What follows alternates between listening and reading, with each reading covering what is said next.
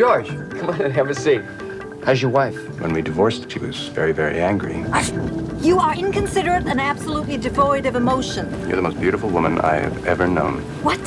She married. What was he? He buys and sells the world. Go give your dad a hug. Are your hands clean?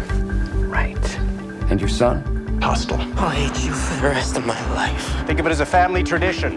George, we're letting you go. Been here 20 years. Still long. You're right.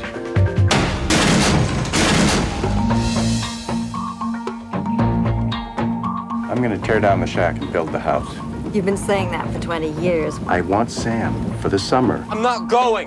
George, Sam is spending the summer with me. He can hate me. You can hate me. That's it. Can I hate you too? You can do anything you want. You live in a garage, and I'll take a shower in the middle of the yard. Come over to my house whenever you want. Finally tearing down this pile of junk. Oh, hey, George. Guess how many low-income apartments the city approved for this lot? Could you hand me a towel? I'm getting out. Why are you so tight? I'm coming in. I was here 6 years, and I only hated 2. Which two? First because I wasn't sure you really loved me, and the last because I wasn't sure I really loved you. Finally gonna build something I can be proud to give you. Build this house with me.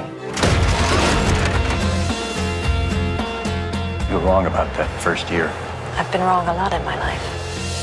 How do you become something that you're not? What are you now? I'm nothing.